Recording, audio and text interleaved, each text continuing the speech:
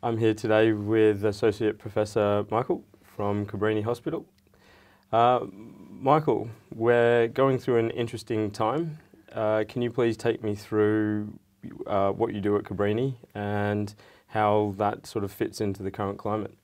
Sure. Well, thanks for having me. You're welcome. I'm the Director of the Emergency Department at Cabrini, and I'm also Director of Medical Services for all the diagnostics and pharmacy, so radiology, pathology and those services as well. I've been there for some years now, about 9 years now, and I guess in the current climate, most of the work and activity, apart from day to day, has been around preparation for the COVID-19 pandemic that's kind of reached our shores. Yeah. It's an interesting time, as I mentioned. And what are you seeing essentially? So it's a really fluid situation, and it's changing day to day, and it's a little hard to predict. Certainly, we have some frameworks and guides that take us from now, say, till May, and give us an idea of what will be coming our way in that time. You know, best case, worst case. But day to day, we're finding it's very hard to predict what's going on. Most of our work really is preparatory. Everything to do with COVID so far has mainly been around testing and screening.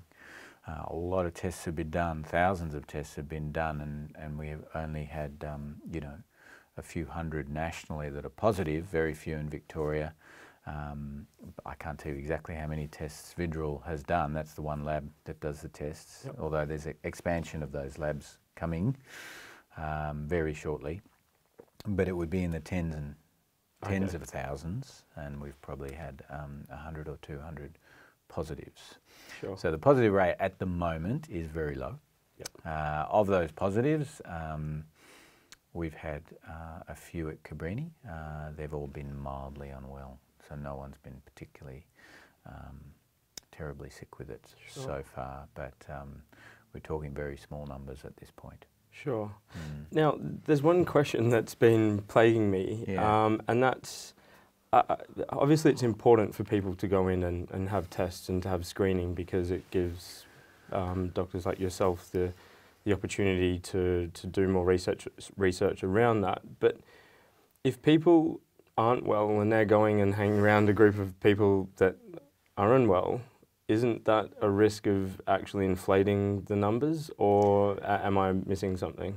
Yeah, it takes a little while to catch this off someone. Yep. Okay. It's not like you might see in a movie where you brush past someone and a little bug suddenly enters you and starts to proliferate. You know, the current feeling is you got to have at least 15 minutes, you know, closer than we are now. Sure. Under 1.5 meters away, what we're calling direct contact for 15 minutes plus. Okay. So walking around the community, walking past someone in a hospital, it's not going to happen. Right. Okay. And that's why there's all that hand wash around. The bug can live on surfaces.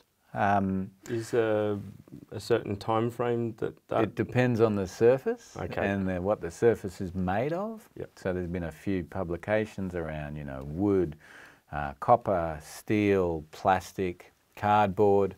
They all have, it's got a different lifespan on different surfaces.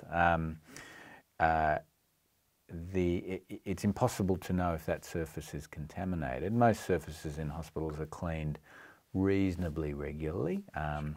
The lowest lifespan, we're talking 1 to 2 hours on those materials, up to, you know, 1 to 2 days on some other materials. That's why you wash your hands. Yeah. So soap and water kills it. Yep. Probably a little bit better than those alcohol washes, actually. Really? They're just a little easier to, you know, they're quick and easy. You don't need a tap. Yeah. But if you're really keen, go and wash your hands with soap and water. Sure. Both kill it, So that's why they're dotted all over hospitals, all over clinics. It's just you touch something, you wash your hands. Yep. Try not to touch something. Touching it, this was all covered in COVID. I'm not going to catch COVID. Okay. That's not how you catch it. That's how you catch it, right? Touching your eyes, touching your nose, touching your mouth. Try not to do that. Yep. Yeah. So when you're in environments now, especially environments where the ill are likely to congregate. Yeah. Unfortunately. Yeah. Clean your hands. Don't touch your mouth or nose or eyes, and you're not going to catch it. It's very different for healthcare workers because there's people coughing on them, and they need to wear and have very, very different approaches to how they protect themselves than members of the community. Certain hospitals are, we've instituted this mechanism whereby if you do have a cough, you don't come in, you call. We've given you a number to call from the outside and sit and wait until someone comes out and brings you a mask. Okay. Masks are in pretty short supply. Yeah, so I've heard. Yeah, there's a good central procurement now through the Department of Health, which is good. But the very effective masks that filter a high proportion of the viral load, the N95 masks, you don't want to be throwing them around willy-nilly. You certainly don't want to be leaving a box of it outside your hospital because they've sprouted legs and disappeared lately. I see, yeah. I see. So we need to have a mechanism whereby we can ration them and use them when they're really needed. And can they be reused, or are they a one-time use mask? They're a one-time use for you. Yep. Yeah. If you're, depends, if you're a healthcare worker, you don't wear the same mask for the next patient that you go and see because it may be contaminated on the outside, so you've got to take it off with gloves on, dispose of it, dispose of the gloves, wash your hands and go get another one for the next person. Sure. If it's just for you, again, depends on what environment you put yourself into because the mask can get contaminated. So you've got to be careful how you take the mask off, washing your hands after you've taken the mask off. Yep. Yeah.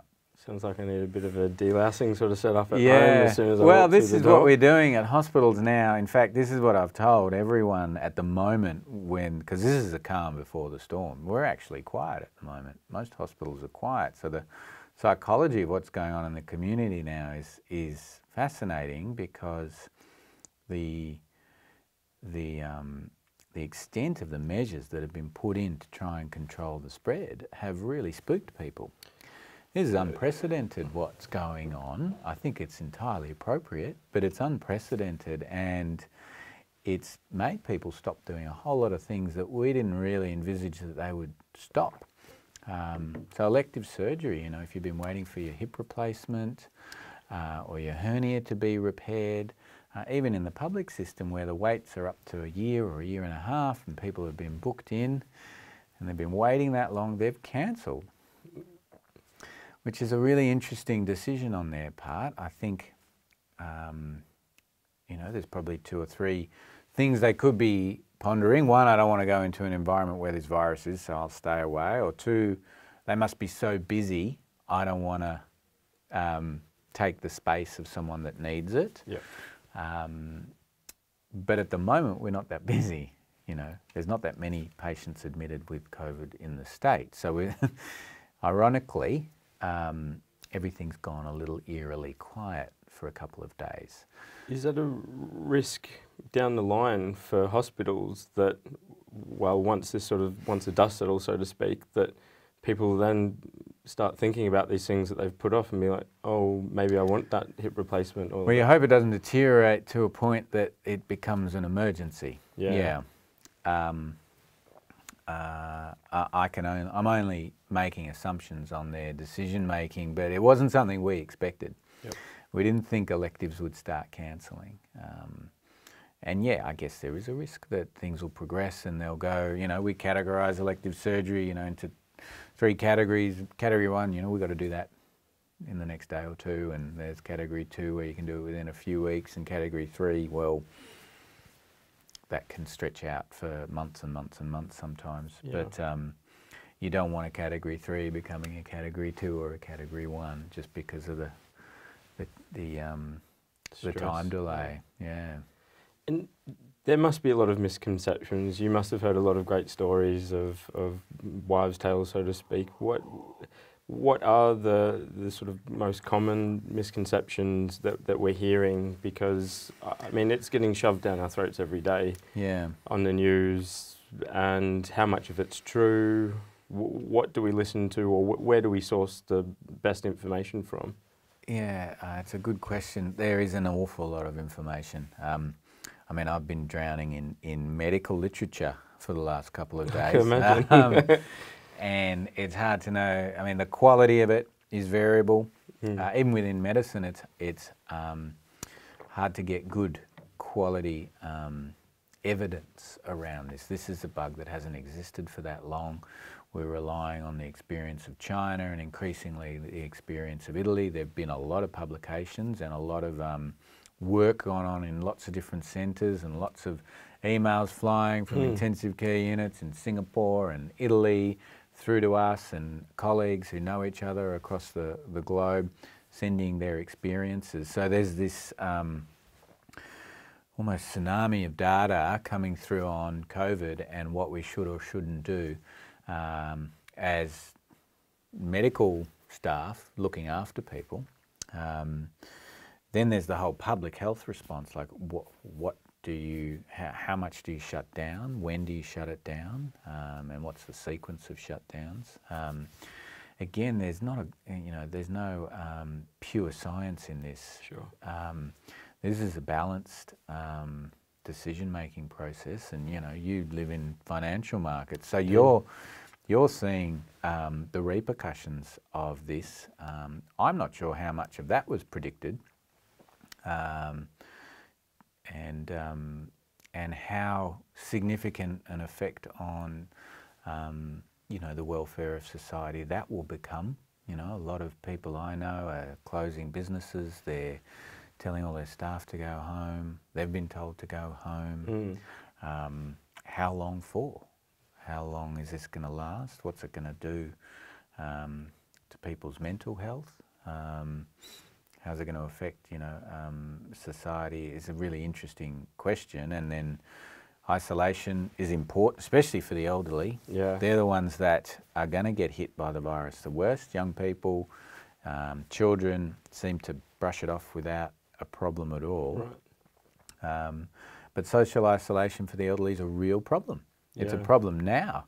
Yeah. And we know it develops illness in them. Now, if we pull their grandkids away, and for how long, I'm really worried about them. And I think we, as a society, need to get quickly smart about how we keep in contact with each other and how we maintain social fabrics and discourse, and express all the love and happiness and joy that we need to do just to be happy humans. I'm worried for the old who are going to be told to just stay in your home, don't go out, don't mix with your grandkids. Yep. For a short period of time that's okay, but I'm not sure how long that will go on without them getting sick as a result. Yeah. So there's all these unknown consequences of isolation, but it is the key to stop what everyone's been reading about in the media, which is this spike in presentations. And so that's entirely valid. Yep. If you look at what happened in Italy, they didn't really stick to the rules so well, flaunted isolation, probably didn't make it as strict or as detailed or as widespread as they should have. And you don't want to go into a hospital in Italy now, in northern Italy. It's disaster in there. Yeah, it's really rough. They don't have enough resources to deal with what they're getting. They're making very hard decisions about who gets resource and who doesn't get resource. Oh, wow. That means some people are dying when, in all things being equal, there might have been an opportunity to save them. Yep. So that's the kind of situation we didn't want to get into. That's what all this is about. Yeah. Of course. It's kind of the only thing is to slow the spread so that it's a bit more laminar, a bit more plateaued, less peaky, Yep. so that the healthcare system doesn't get overwhelmed and crumble. Sure. And now, from my understanding, this has mutated once, if I'm correct. Are we at risk of that occurring again? Yeah, I'm not a virologist. Okay. From what I understand, viruses do that all the time, and all viruses do that. Sure. And the clinical picture, in China seems similar to the clinical picture in Italy and Singapore and Spain and England. So whether or not it's got slightly different RNA here or there, I don't think has actually altered its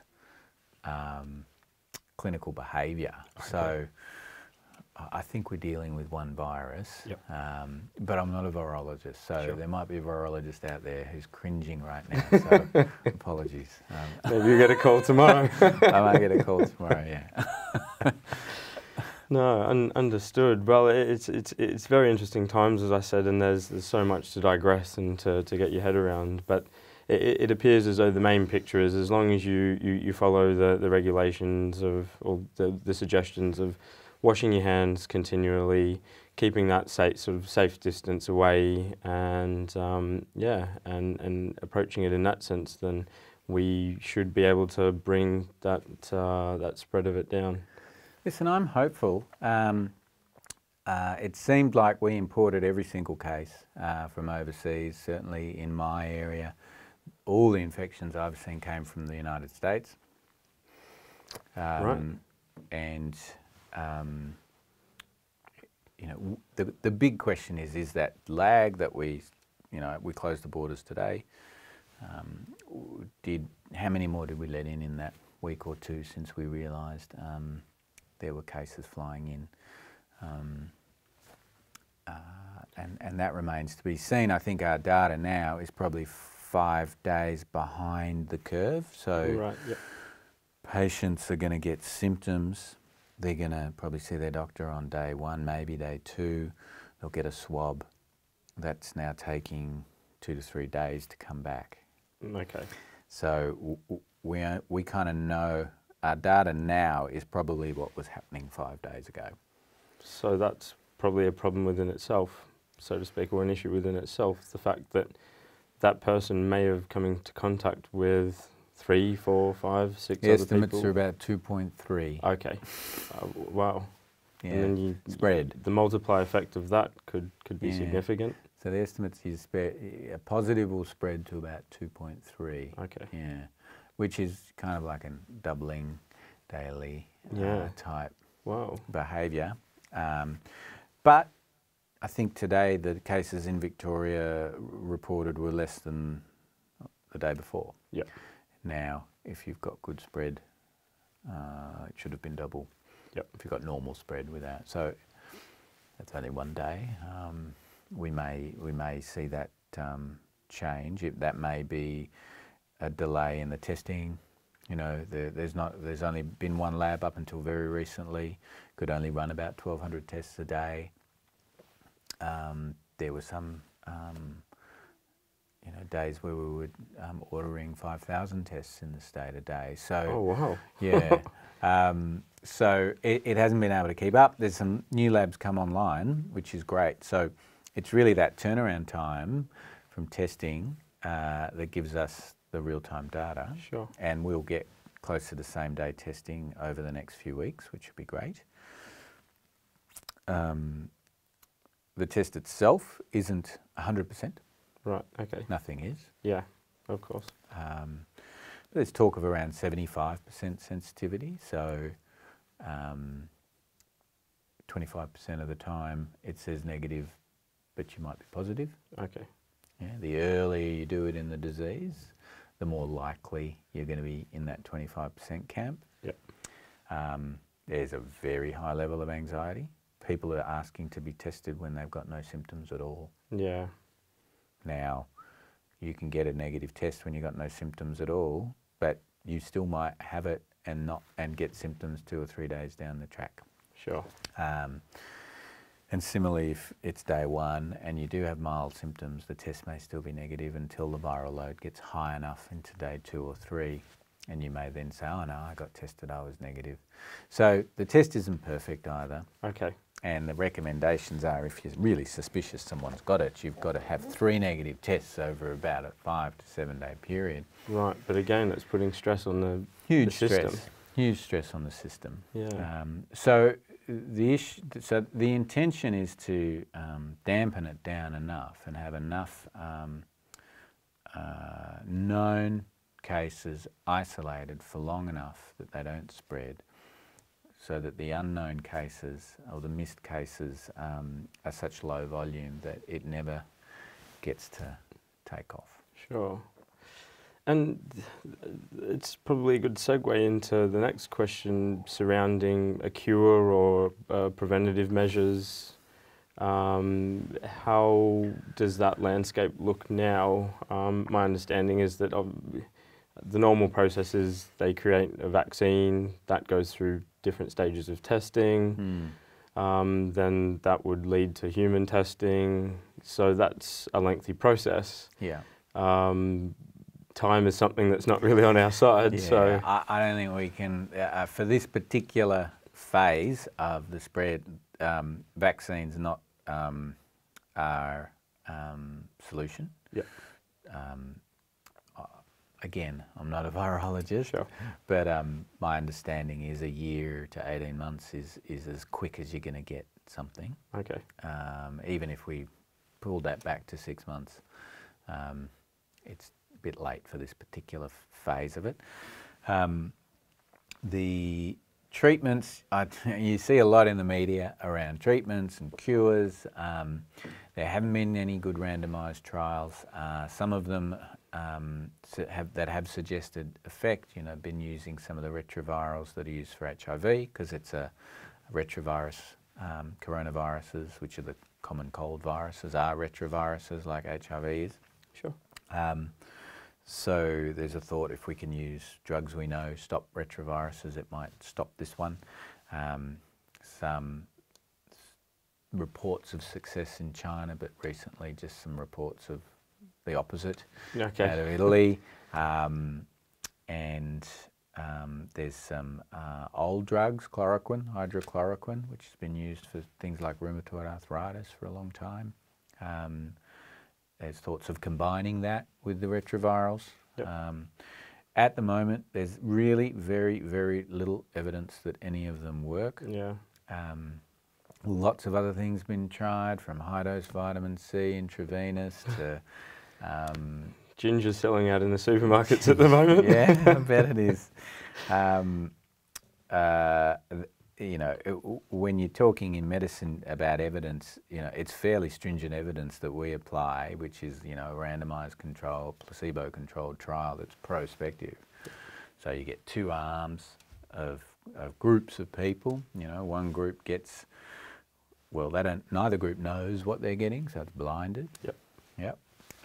And one group will get the treatment and one group won't get the treatment, and you'll follow them for a long period of time and assess them for all different kinds of endpoints, death is kind of a fairly hard endpoint that some of these trials aim for, but admission to ICU or recovery or days of illness, those kinds of things can be measured as well. Yep. And there's moves afoot in Australia to have a big multi-centre randomised controlled trial, so we're going to run that at our place. Oh, wow. And we feel that if you're going to treat something, you should really treat it under trial conditions, because there's no evidence that you should be doing what you're doing. Yep. And we figure that if we're going to get reasonable numbers through, we should be part of the inquiry. Yeah, that's great. Yeah. When does that all start for you? Well, it's all in its evolution at the moment. I think the ethics is going through it at Melbourne Uni shortly. It's a big group, so we'll just be one hospital of many, many. But I think it's the right way to do it. Yeah. And that'll really tell us once and for all. Hopefully, this will be the only time, and we'll get a vaccine, and that'll be the end of this one. Yeah. got to be mindful flu season's starting Yeah. soon. So get your flu vaccine. You never know, maybe that could be the preventative cure. You don't want to get both. You don't want to get both. No, Yeah. certainly not. Well, one's bad enough. Yeah. But I mean, around that, there's a lot of figures out there that suggest that the flu kills more than COVID-19. Do you have any thoughts around that? Yeah, listen, influenza's, you know, a bad influenza season, and I think the last one we had was in 2017, can be very dramatic. And sure, we don't, you know, close down the world every year when flu comes, and flu comes every year. But there's a level of immunity in the environment, within the group, within the community, I should say, and there's vaccines. And vaccines aren't perfect, you know. Everyone's got a story. They had a vaccine, they still got the flu, sure. But it does make the flu experience for any one individual who's had the vaccine not as bad, so you don't get as sick, or it can actually stop. You know, I think it's about 70% effective at stopping the flu. So if we didn't have it, and the flu mutated, as it does every now and then, into a really virulent strain, well, yeah, we'd be in a similar boat to this, because there'd be no immunity and there'd be no prevention, and it would let rip. Yep. So yeah, it's a similar scenario, and you know, everyone's talking about the flu epidemic or pandemic in 1919 or 1918. Yeah. I think that you know, we're not going to be talking casualties like that. Yeah.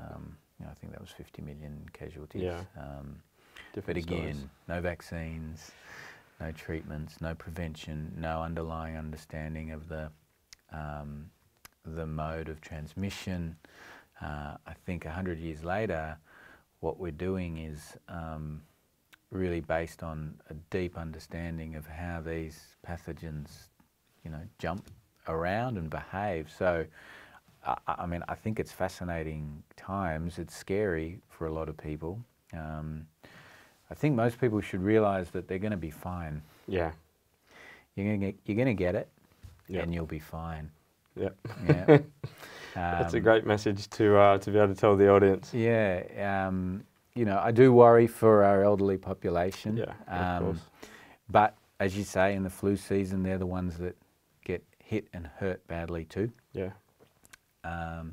And I do worry with them being isolated, and I'd encourage everyone to make sure they ring and FaceTime and do whatever they can to keep their older relatives or friends in contact, and make sure they know they're loved and cared for. I think that's really important. Also a great message, yeah. But also know that, you know, you need to go about your daily life. You need to stay fit. You need to get out in the sunshine and exercise, and you need to enjoy your friends and your family. You need to do all those things, and they're really important too. And if you do get it, a high possibility is you're going to be fine. Yep. And what you're doing by complying with all these isolation or social distancing requests is just allowing the healthcare system to cope. Yeah. That's what you're doing. I was reading a great anecdote just today in one of the Bloomberg articles, actually, and they were talking about how there's a community within America that are actually having dinner on their porches with their neighbours, but they can still all talk to each other and still be social without, again, being too close. Maybe that's something that we can look to do here, given that it's still warmer weather. Yeah. Well, thank God it's not the middle of winter, hey? Because viruses like colder weather. Yeah. So, as a timing, it's probably a better time. But yeah, the social behaviour of being asked to do this by government, or enforced really to do this by government, is fascinating. and I'm not sure how it's all going to play out. I'm sure there'll be amazing examples of how people find a way of hanging out together without hanging out together. Yeah. It's interesting times. Yeah, I mean, I'm on the 50th circuit at the moment. All my friends are turning 50 and they're cancelling their... No. Yeah, there's a number of parties cancelled. It's sad, because, you know, they're pretty joyous times. You see people you haven't seen for 30 years. And great milestone too. yeah. So, but I think the parties we're going to have when all this disappears are going to be pretty good too. Even better. Yeah. No, probably. indeed. Yeah. All right, Associate Professor Michael. Oh, we better not. Oh. Well, elbow bump. Been a pleasure. Yeah, thank you very much. Thank you for your time.